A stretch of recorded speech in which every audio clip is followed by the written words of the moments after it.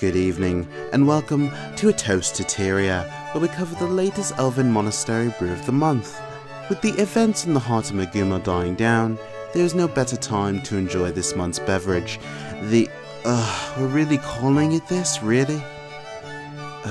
The Rytlager Brimstout is a potent and unforgiving brew, much like its heroic namesake.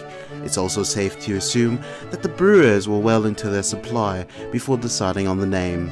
No kidding. Anywho, to obtain this beverage, please visit your local city this month or the Elven Monastery in Queensdale to become a member of the Brew of the Month Club.